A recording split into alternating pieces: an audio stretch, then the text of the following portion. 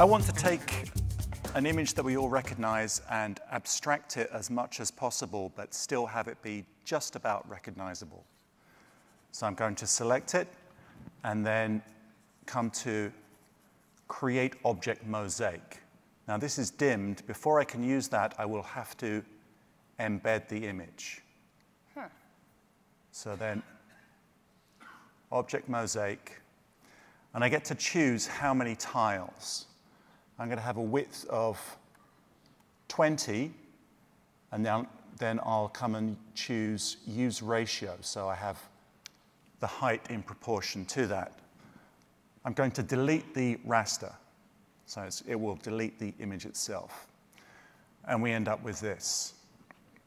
So now I want to take all of these squares and convert them to circles. I'll have to ungroup and then come and select one of these. I'll also have to release the clipping path. Release that, get rid of that. So now I can select these individual squares. And I need to know how big they are. So I look up on my tool options. I see they're 9, we'll call them 9 millimeters. I'll select all of them, then come and convert them to ellipses.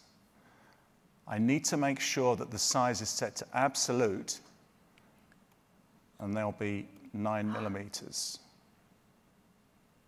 So we now have this completely abstracted version of the Mona Lisa, but still just about recognizable.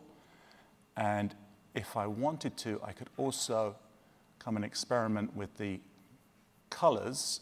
I'll come to Recolor Artwork and give it a bit of a boost in terms of the brightness. And then maybe let's just spin all of those colors around the color wheel. That's it. I'm done. Well, I hope you enjoyed this video. If you did, be sure to give it a like and subscribe to our channel. And for thousands more how-to articles and tutorials, visit our website, creativepro.com, and become a member today. Thanks for learning with us.